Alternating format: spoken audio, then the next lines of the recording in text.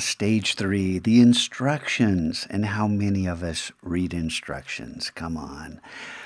This is important. Now, the idea that you have to include imagery is a no-brainer. But the idea that you should include images for everything you've worked on, well, that's on me. I should have made that more clear. This is now part of this. And if you only have one image and that one image took you 15 minutes, well, then what did you do the rest of the week? Seriously.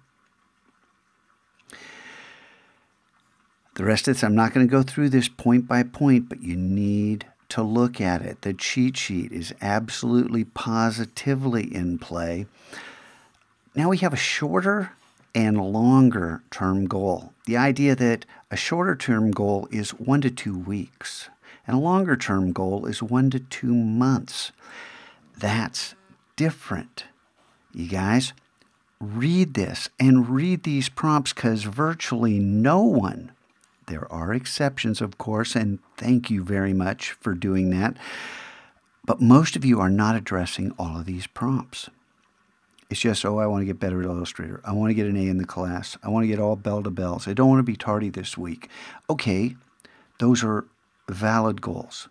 But have you done the rest of this? Are you addressing these prompts? Because this is part of it. It's for you. Like all of this is for you. You need to get good at metacognition, at self-assessment, because the world you're walking into will demand that you are in a constant state of retraining. If you want to position yourself for a good job, the world is changing rapidly. And I try to keep up with trends. I read a lot of books, and I know that some of these skills will help you. And I know some of you think, well, what's this got to do with digital art? Well, where is this happening in your life if not in the Mac Lab? So we fold it into our entire classroom philosophy, the idea that your documentation takes the place of homework, quizzes, tests, the final. We will have something short on the final. It's not a pass-fail. It's something you can do. Don't worry. It's something you can do just like your documentation.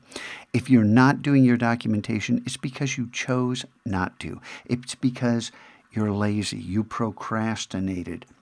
You forgot. How can you forget? That's not even a realistic excuse. Because I remind you all the time. It's always in your face. All right? So the last thing, I moved self-assessment down here because it's absolutely positively tied to stage 4. And stage 4 has changed dramatically. You need to know that. Okay? Come on, man. This is for you, not for me.